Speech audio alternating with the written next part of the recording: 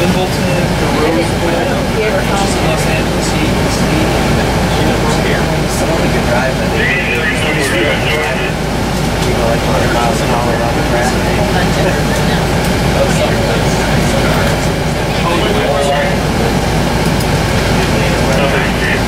Look at the back of that. The stuff that can fit in there. Very nice.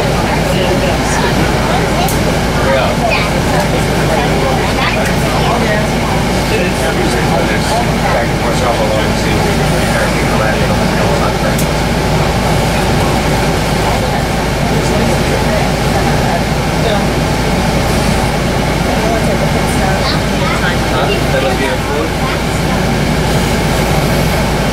Those are different ones. Did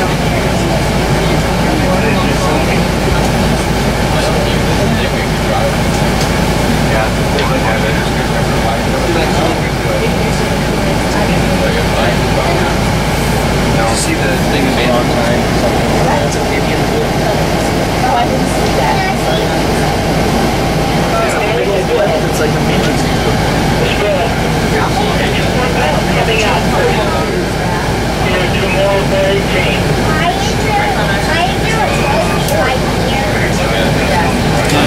Bill, and I'll be going along and guiding you through, pointing out some things to you. This is my able assistant and bus driver, Jack. Say hello to Jack, please. Hi, Jack. All right, now, we got 3 bus drivers doing grounds tours today. If Jack's not my favorite, he's in the top 3. So he'll do a great job. Indy cars go around here, 225, 230, something of that nature. Jack's going to hit 2 of those numbers. Okay. You know what? Kevin got up to 35 at one point this morning. Did he? Yeah, you go to 36. I'll have to top that. Yeah, okay. All right. What we're going to do is start the tour by listening to an audio tape by Donald Davidson, our track historian. And I believe everything he says on there are pretty self-explanatory, but if you haven't been here before and don't have any idea, I'll be pointing some of those things out to you as we go along. So if everybody would give their undivided attention to the audio tape, that would be wonderful. Thank you. Jack, please. And here to give those famous words is the chairman of the board of the Indianapolis Motor Speedway, Mrs. Mary Bauman George. Ladies and gentlemen, start your engines. There's the command of Mary Bauman George. And the engine roar to life.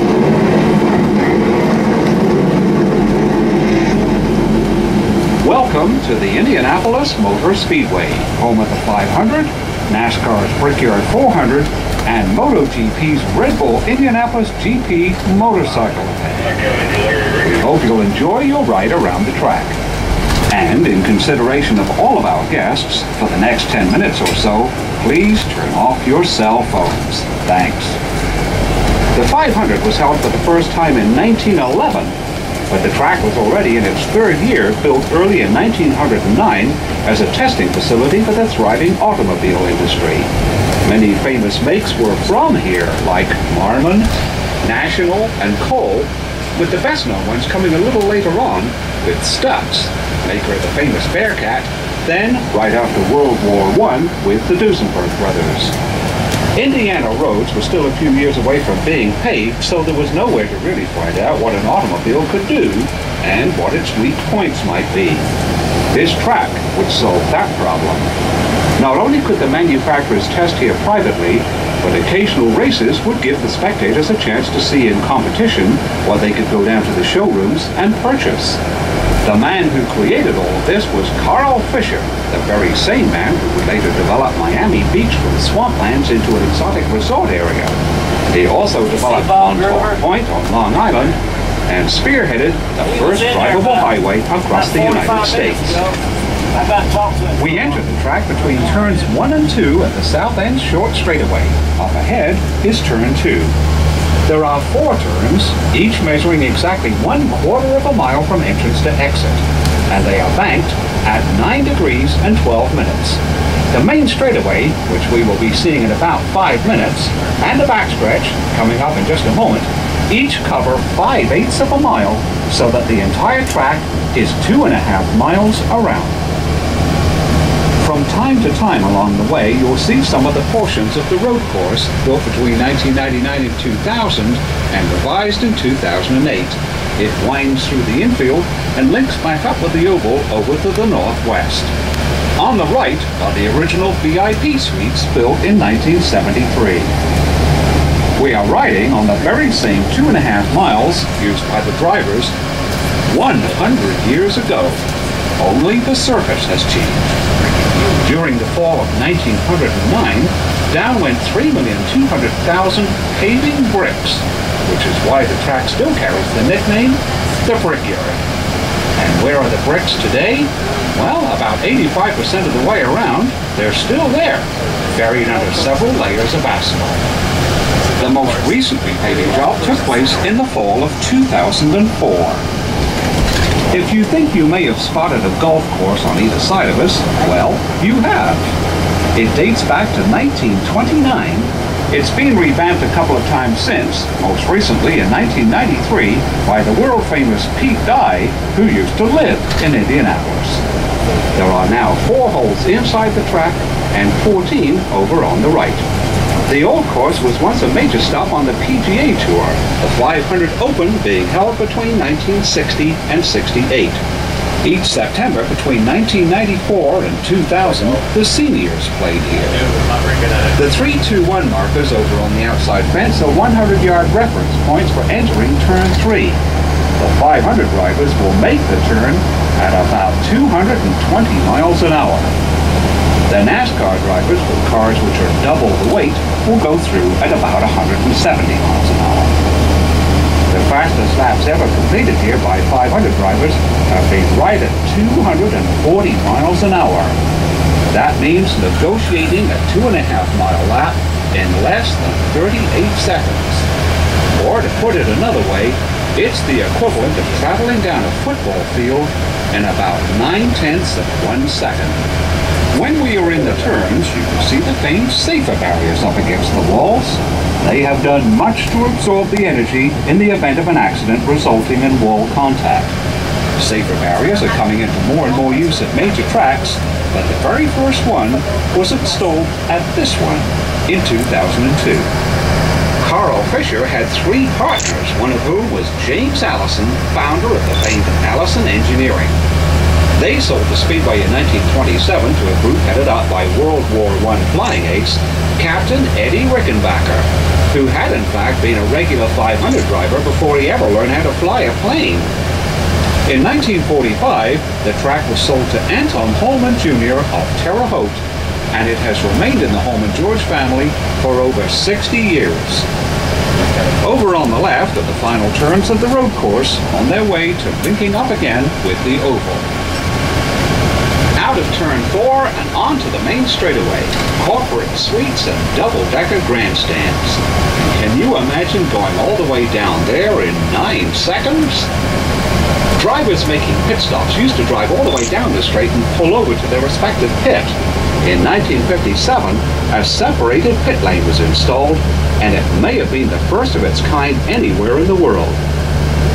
The current 500 cars have to stop several times during the race. They'll take on fuel and change 4 wheels in less than 10 seconds, and they don't use gasoline. From 1965 until 2006, everyone used methanol. Starting in 2007, the 500 cars have run on ethanol. NASCAR, however, does use gasoline, but blended with 15% ethanol. The tall building on the left is called the Pagoda. It was completed in 2000. This is where the Master Control Tower stood from 1957 until 1998. And prior to 57, a Japanese-style pagoda occupied this spot, and that's the reason for this current design. This one, however, has 10 floors and rises to the equivalent of a 13-story building. At ground level, and slightly over to the left, is the current winner's circle for the 500 and Brickyard 400 and just above it, the rostrum for the top 3 finishes in the MotoGP motorcycle race. The start-finish line isn't hard to locate. It's marked by a strip of bricks.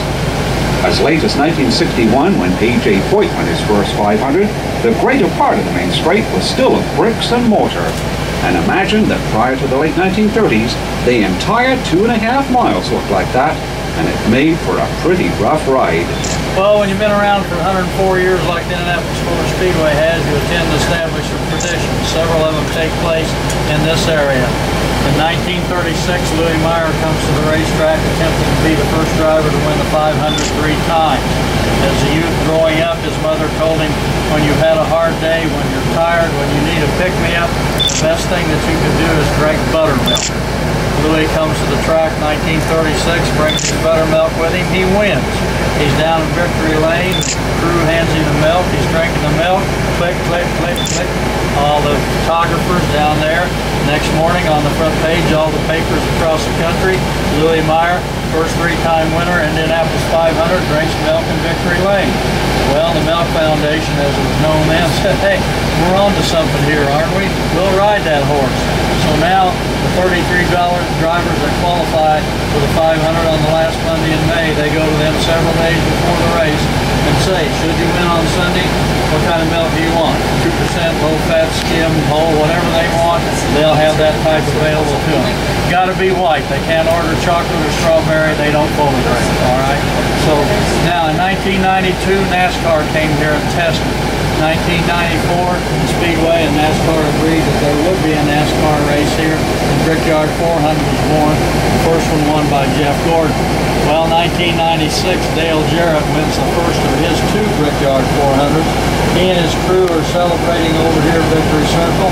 And all at once, he and his crew chief come and leap across pit lane, come out to the yard of bricks, kneel down, turn their hands around, kiss the bricks. I can only surmise, out of respect for all the other great drivers who had won here, and how happy they were to have won, and to be a part of the racing here at the world's greatest race course. So now, anyone who wins a race, they go out and they kiss the bricks. If you're familiar with Helio Castroneves in the Eyes Out IndyCar series, his shtick is whenever he wins a race, he climbs a fence. 2001, 2002, 2009, he's won here. Pulls over here at the start-finish line, unhooks his belt, gets out, climbs the fence. Well, the fans are going nuts, enjoying him, having a good time, and he's enjoying them, having a good time with him. So from behind, he's got on a red driver suit and a red helmet, and he's climbing that fence. He kind of looks like that guy called Spider-Man. Okay, so some people around here kind of talk to him about that sometimes, Spider-Man. Well, folks, I don't have any milk for you to drink, I'm sorry. And we would ask that you don't go across pit road because there may be service vehicles up and down. And please don't stand on pit wall to take pictures. We didn't win a race, so we can't climb the fence. Now, one thing we can do, even though we didn't win a race, we can go out and kiss the bricks, all right? Now, what I want you to do, or what you can do, leave any of your paperwork on here because you don't want to be bothered with your books, history books or whatever, but you certainly want to bring your cameras. Now, I am technologically challenged with some of these cameras, but still, you could probably give me a quick tutorial and Jack and I'll help you take pictures if you'd like to get a group shot out there. So let's get out and let's go kiss some bricks. Turn learn, please. So thank you very much. Let's go ahead, Jack, please. Up ahead is the scoring pylon. It went up in 1994 to replace the one there since '59. It's anchored in 22 feet of concrete, and the windsock is 97 feet off the ground. How many 30-watt bulbs are there in it? 6,496. On the left is the entrance to the Speedway's famed garage area and gasoline alley, which, while having changed in appearance over the years, has been back at that approximate location since 1914. We can't see it from here because of the trackside Formula One garages built in 2000. Further down here on the left, just before we enter the turn, is where Victory Lane used to be from 1919 until 1970. Between 1947 and 59, Hollywood actresses were part of the post-race ceremonies, among them, in 1958, a very young Shirley MacLaine. Here we are in the famous Turn 1. On the infield, there is now a 4-turn addition to the road course. Combined with the modifications of the complex north of the museum, the number of turns to the road course now stands at 16. That brings us to the south end once again to approximately where we started. A 500 driver at speed would have lapped us. Oh, probably about 15 or 16 times. Well, let's multiply that by about 2.5 because we stopped and took all those pictures, right? Now, Jack just advised me, folks, we hit 42. Yeah. This first 4 turns of the road course, this is used by the motorcycles only when they're here in August. Now, last August when they were here, the big bikes practicing on Friday, one of the bikes 210 miles an hour coming down the straightaway, and then they have to chalk her down and get it through. Obviously, they're not going through these turns at 210 miles an hour. They do utilize this part. We're now on Holman Boulevard, the main north-south artery here at the Speedway. We have had a track hospital on the grounds of the Speedway since 1914. Of course, it's here for the drivers or the crew should there be an incident on the track or out on the pit road or in the garage area. However, on the race days, when we have racing events going on here, practice qualifications, what have you, in this building right here, which is the oldest facility inside the oval here, it was built in 1948. It's the longest standing structure. There's 200 doctors and nurses and technicians of all kinds that can diagnose anything that you come up with. You got 250, 300,000 people in here. Somebody's going to maybe fall down, think they break a wrist. They come over here and they x-ray them and find out, yeah, they did. They cast them up, send them on their way. No charge to them either. All right, now, with that many people here, you might have something very serious. You may have a stroke, you may have a heart attack. That being the case, and the surface streets out here are congested because traffic moving around trying to get in the Speedway and all that. Over here in this fenced grassy area, there is a Lifeline helicopter station there. So they'll get you stabilized here and decide, yeah, we need to get you down to the hospital, put you on that Lifeline helicopter, have you down here to the hospital, part of the Indiana University Health System, have you down there in 4 minutes. So you're going to get the best of care here. That's one of the top trauma centers in the country down there at the old Methodist Hospital. Over here to the right, you see the circular structure with the yard of bricks through it. This is where our VIPs come in via helicopter. We've had presidents, vice presidents, kings, queens, prince, princesses, and I mean by title from their country, not somebody that's the queen of the dairy at the state fair or something, okay? But we've had those come in. So, maybe that. Over here to the left, you see behind these yellow stakes, you see the motor coaches in there. This is NASCAR motor coaches. They're going to start arriving now. This is where the drivers stay while they're here. All right, that's their home away from home. They don't go to Motel 6 where they left the light on for them. They pull right in here. Now, I don't know if Dale Earnhardt Jr. is in, but when he opens his up, he's got a hot tub up on top. They'll pull some of these out. They got air-conditioned patios in them because that's their home away from home. That's where they got to live. This area here is where the 18-wheelers are parked that, of course, bring the racing machines and related equipment in. This area right here, this is parking for people that are on the cruise that work back in the garage area. It requires a special permit that's not just general, open to the public parking. The canvas buildings on the left, why are they canvas? In Indiana, we have a law, you do not pay property tax on temporary structures. Those are chalets now. Companies, organizations rent them and entertain their guests with food and drink. Well, about the end of October, 1st of November, the Speedway will take all the canvas down, clean it, fold it, put it away. So when the tax man comes in here and he looks at that and says, that's a temporary structure, there's no tax on that. Now, we're going to get off, we're going to be off the bus for some time. You can leave anything on that you don't want to be bothered with, such as your paperwork. It will be locked up over here. Jack will have it. No one will have access to it, so you can feel safe that way. But you certainly want to bring your cameras because we're going to have several opportunities for pictures. So let's go ahead and go on in. Underwent a major renovation to the physical plant here. They did that because Matt of Formula One was coming here to race in 2000. they had some very specific rules. One of them was that their garages had to be on pit roads, so the cars left the garage right on the pit road and out onto the track. We were not configured that way here at the Speedway at that time. Everything came out of Gasoline Alley.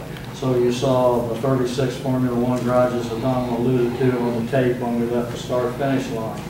So in those days, and we still do this for the motorcycles, first place sit here, second place sit here, and third place would sit here. Back here, television cameras are mounted and activated. Now the 500, and now the F1 was here, and the motorcycles now, international events. So you got people in Asia, Europe, South America interested in them. So they could get the live feed from right here, from back there that the television was all set up in that area. So why is it called the Chris Economaki Press Conference Room? If you're not familiar with Chris Economaki, he's probably the world's most renowned motorsports journalist. For many years he was editor of National Speed Sport News, which was the Bible of racing.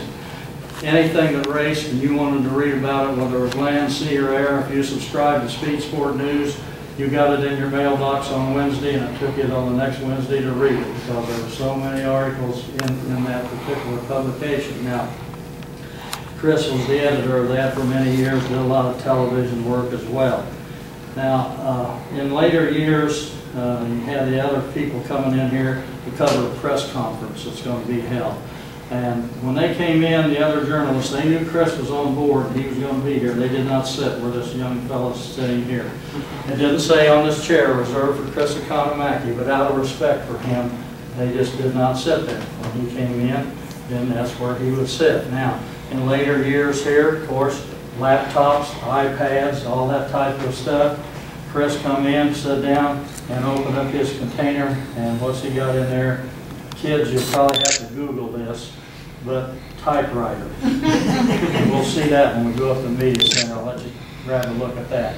But he knocked out his story that you're going to read with his 2 fingers. And well, Chris passed away September 28th last year, just about 3 weeks, I think, short of his 92nd birthday. So, in his honor, in 2006, the Speedway named this room after him. So.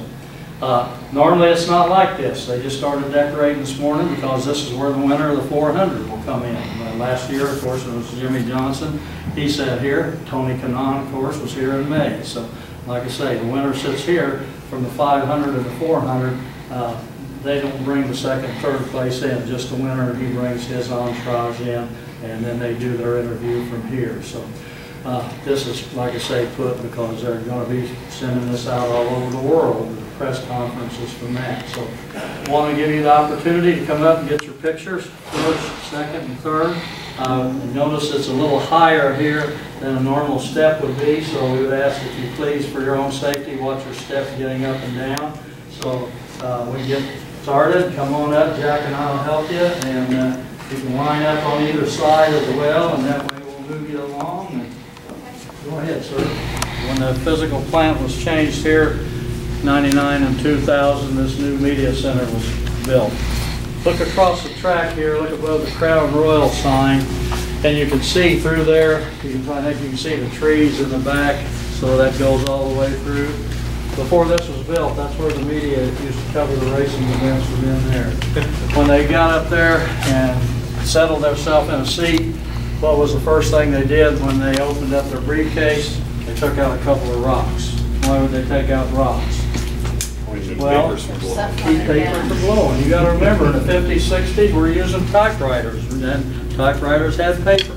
You didn't want your deadline in New York at 5 o'clock and 4:30, all your things going over to Dayton, Ohio, right? So that's what they would use the rocks for, of course, because of the wind and the rain would blow in on them. It was cold up there if it was a cold day here. So when this was built, you know, what, died and gone to heaven, right? Over here now. From where I stand to that cement wall back there, we're looking at the length of a football field. We're looking at 100 yards, okay? Out here in front of us, we've got approximately 325 working stations. Now, when the journalists are up here covering the race, they don't watch the race on the track because you're sitting over here, you can't see the track, all right? They get all their information up here. They may be listening on the radio or to the radio broadcast on their headsets or TV but like these TVs here, the monitors, there's 124 of them here. 1, 3, 5, and 7 will be showing live shots out on the track. Maybe 10 trying to pass 9 up in the 4th turn. Something, of course, they'll change as things happen along the race course. Then 2, 4, 6, and 8 will contain general information, timing and scoring. Who's in first, who's in 15th, what's the average speed of the race, how many miles have been run, how many laps remain, if there's been any yellow lights, what's the duration of them, and so on and so forth. So they'll be able to pick that information up and keep in tune. Now, when the Speedway built this, if you look here in front of the stations, you'll notice that there's 2 sets of electrical wiring coming in. Why is there 2 sets? Well, again, you have international events here. You have people from all over the world that come in here. That has Euro power as well as US power. So somebody comes from across the pond and they've got a laptop. Well, it doesn't run off the same electricity that we do, but they can plug it in and they are able to utilize their whole all their equipment that they have with them. So that's what those are there for. Now, when we came in here, and I think some of you noticed over here on the wall of clocks, says Tokyo, London, New York Speedway, and Los Angeles. Well, all right, international event again, so there's what the time is in Tokyo and London and that. So why does it say Speedway? Well, folks, right now, you're not in Indianapolis, Indiana. You are in Speedway, Indiana, okay? Speedway is a town unto ourselves. It's 13.1 square mile, and the 2011, there was just a few bodies short of 12,000 residents on one of them. I live in Speedway, okay? So we have our own town manager, town council, police department, fire department, all right, and we have our own school system. The high school sports team is probably the most unique team name in the country. I know there's a lot of lions and tigers and bears and that out there, but I doubt that there's any other school that's got a name like the Spark Plugs. So when you go home now and somebody says, well, gee, I know you've been on the road and had a little vacation, where'd you go? Well, I went to Speedway, Indiana. And they kind of rub their head and say incredulously, Speedway, Indiana, I don't think I know where that is. You tell them, well, Indianapolis, Indiana, okay, is a suburb of Speedway. We're going to go out on the victory rostrum now. There are 3 levels there to get your pictures taken. I would ask, please, if you would use all 3 levels up and down for your safety. Lots of kids, they don't go taking a dive through them. Does anyone need to use the elevator to go down? Jack will be happy to do that. Otherwise, if you'll just follow me, we're going to walk down 2 flights of steps. So, anybody want Brady? She usually sings God Bless America. Well, she couldn't here this year, but a young lady did. The national anthem is sung up here while the colors are presented, although this year they did move Sandy Patty out to the start finish line. Then, Jim Neighbors, this is where he stands. I'm sure you're all aware of heard him singing back home again in Indiana. This is where Jim would have been standing and doing his singing. And then, have anybody been here for the 500? All right, I hope you can bear me out on this. When they announce up here, and you got 250 to 300,000 spread around this speedway, everybody's sight. We're just minutes away from starting. Everybody needs to get started, all right? When they say they're going to play taps, about 2 notes in the taps, all the way around this place, it's as quiet as we are now. It's amazing how you can get that many people to be quiet. Well, when that's done, then Mary Holman George takes the microphone. Ladies and gentlemen, start your engines. Ladies, this is where we have 2 ladies that started in Indianapolis 500. So what we want to do now is have you come up and get your pictures. And again, I ask please if you use all 3 steps up and down for your safety. So let's go ahead and come on up and we'll get some shots of it. Who wants to be first? All right, go ahead, guys. Go ahead. Yeah, that's it.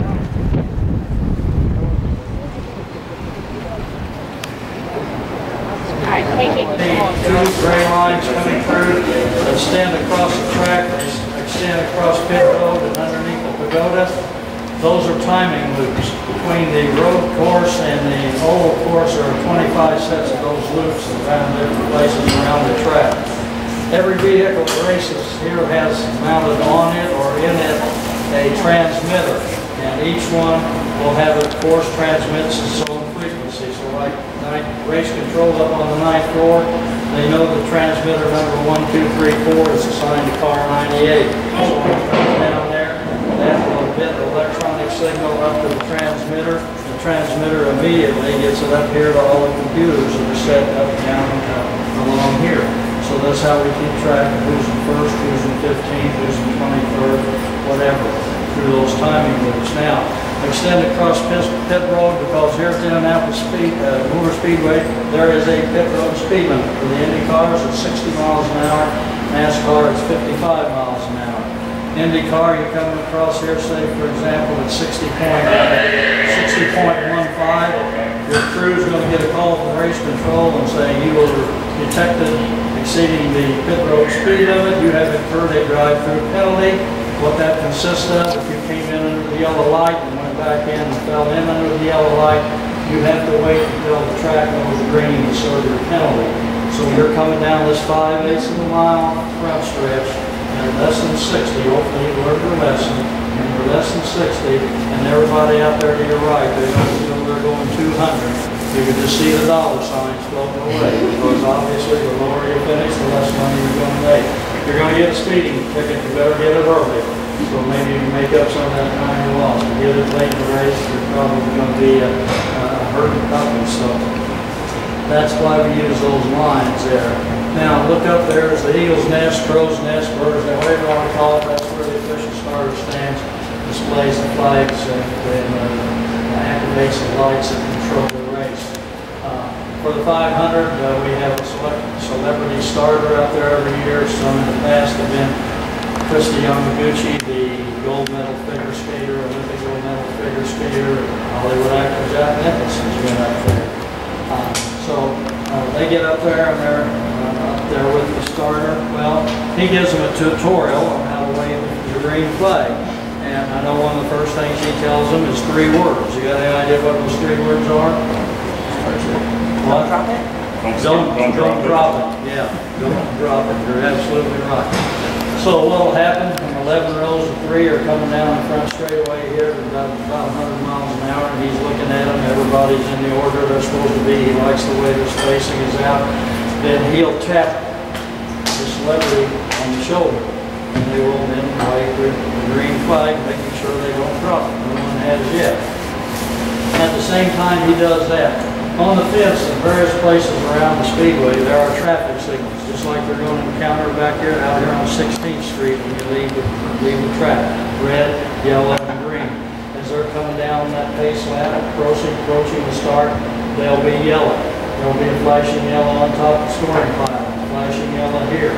Well, when he tells the celebrity to wave the green flag, he throws a switch so that activates those traffic signals as well. Now the drivers will tell you, they're not looking up there for the green flag, okay? They're looking straight ahead, concentrating on how am I going to get through that first corner, 32 others around it. So, well, you have to be intense around here all the time, especially going into that first corner, and you want to pay particular attention to that. So that's how we get the race started, because the crews will be listening, and when they see the green flag and they see they're hollering in the radios to the driver, green, green, green, so the drivers are hearing that, and they go ahead and get started. Look to the right of it, you see, looks like a video camera running north and south. That's what that is. That's one of the many that's around the track here. And I don't know, did you say that light's out over there, Jack? Where we at? Well, when we go out, I don't know if we can see in there, but when we go here on the other side of this during racing events, the blinds are closed in there. The people that are in there, no one sees in, no one sees out. They have no idea who's in first, who's in 15th, who's in 33rd. They have one job that they do up there with that video camera. They have a joystick, and they can move it in and out, up and down, focus in, focus out. They're looking at a section of the pavement. They're looking at the asphalt. Is anything falling on the car? If that might constitute a hazard. If something come out of the stands that might constitute a hazard. They see that, they call race control, report what they see, and he can take a look at it and he decides what we're going to do to rectify it. We're going to throw the yellow, send the safety crew out there to pick up a bottle or a can or something that might have come out of the stand before it constitutes a big problem for the race event itself. So that's what they'll do with those. Now they say those cameras are so fine. I've got a sweep second hand here on my watch, and right now it's 6 seconds. If I stopped it there on race day and went in there and in the morning and said, folks, my watch is out there on the track, I want you to find my watch and I want you to tell me where that sweep second hand is. They come back in a couple of minutes, if that long, and say, Bill, we found your watch at the exit of turn 2 and your sweep second hand is at 6. It's not at 6, it's out on those autos. So that's what those are all about.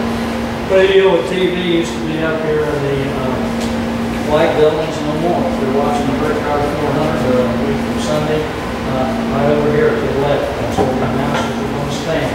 Doesn't look like much now, but they're going to be bringing in their own furniture and foliage, and they'll look much more presentable than it does now. That's where they stand. So if you're watching the 400, like I say, a week from Sunday, and you see a shot of a score car on behind the announcers, the stands, the fans in it, they'll say, hey, that's where I was Friday. So that's what that. Now, the Indianapolis Motor Speedway radio network, Mike King, is up on the 9th floor. That's where he holds Stewart. He has correspondence high in the second, third, fourth turn. He has 4 correspondents up and down pit road. He has one back in the garage area, one back in the hospital. So if there's something in an incident, somebody goes back to the hospital, they can get that update for listening to the radio broadcast. We're going to find out how that person was treated or what the extent of the injuries are. And they, walk in the back door, walk out the front door, and even be there then. That's how Mike goes to the racing events here for the folks who watch it. So now, closest finish we've ever had here has been 4,300 of the second, 1992. Allowed on the big Scott Goodyear here by that. Half a million car. That's the closest to the 500 finish that we've had. So, any questions about timing and scoring? Like I say, I don't know if we can see in there. We're going to go over to the suite now. Look to your right. That's where the TV people will be. And open to the general public, all right? Indy cars do not drive out to pit road. You can't run an Indy car at 10 miles an hour, okay? They're towed out with a golf cart. One of the crew members gets in, steers it. They have a rope tied up to the golf cart and back to the car, and they go ahead and tow it on out. Now, you gonna be able to do it? All right. Yeah. You're the man, Jack. All right, over here on the left, this is called Legends Row. This is chalets, again, the company's organization rent during the month of May here. These are all named for an individual who has won the 500 on 2 or more occasions, okay? So you see there, Wilbur Shaw, he was a 3-time winner, of course, here. Louis Meyer, we talked about Louis and the milk, right? He was a 3-time winner here, so that's what that is. Bill called it 2, Bobby Unser 3, right on down the line. As you can see, they open right out into the garage area. So the guests that you entertain, they have access to the garages. They can go in there and see the cars being prepared and ready to go out, and you can probably get some driver autographs from time to time. They'll come out of the garage and sign some autographs for you. Now, NASCAR, like I said, they drove through gasoline alley, go back to the garage area and practice that, make their changes. So they want to come out. This gate here, push back, all right? And then go right over here. You'll notice what? This is garage doors twice as wide as the others, so they'll go through here. Of course, it's twice as wide out on pit road. Now, there's cars coming down pit road, there's cars coming down the track. They may be moving fast, all right? There's a NASCAR official stands in there. He doesn't want these people to go out because of the fact that there are other cars out there. So he holds up a school crossing stop sign, just like they got down the street from you to get the kids from the grade school. Now, when he does that, then you're standing right next here to that concrete barrier, and from here to where this gentleman is, your favorite driver might be sitting there waiting to go out, and you can really get some good shots of them. So over here, again, like I said, there's a 35-mile-an-hour speed limit. Doug, you'll appreciate this, I think. 35-mile-an-hour speed limit going through there. One day, Robbie's here with NASCAR, Robbie Gordon.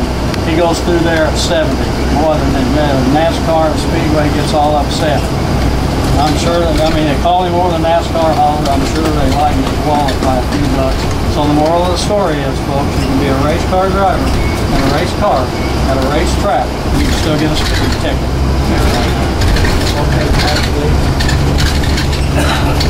We are open here every day of the year except for Thanksgiving Day and Christmas Day. For your convenience, there are 2 souvenir gift shops inside the museum building and a massive selection of photographs dating all the way back to 1909 in the photo shop up on the 2nd floor. If you'd like a little more history right now, you might enjoy the video in the museum's Tony Holman Theater. Your museum ticket is all you need to get in. The golf course and the Brickyard Crossing restaurant are located just outside of Turn 2. Well, that's the tour. Thank you for coming, and please visit us again at the Indianapolis Motor Speedway. How I long for my Indiana home.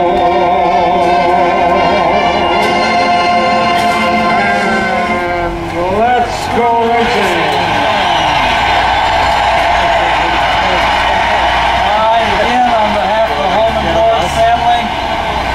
Jack and myself, thank you for taking the time out of your day and your hard-earned dollars that you spent to go along with us. I hope maybe you picked up a couple of bits of information you didn't know when you drove through that tunnel several hours ago.